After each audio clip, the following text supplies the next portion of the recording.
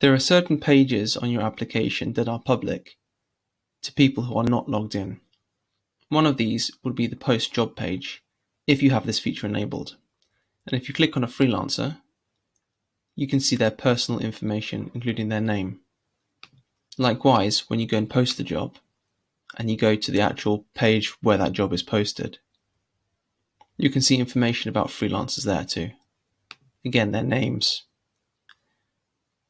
But if you are worried about displaying that information, you can enable the feature freelancer name on public pages hidden. So if you enable this and then save, and then let's refresh that page,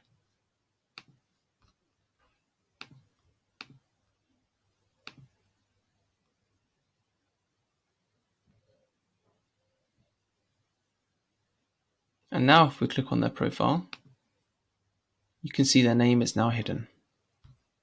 The same when they post the job. The names are hidden, and on the pop-ups too. This may give you a little bit of peace of mind if you're worried about disintermediation on the platform.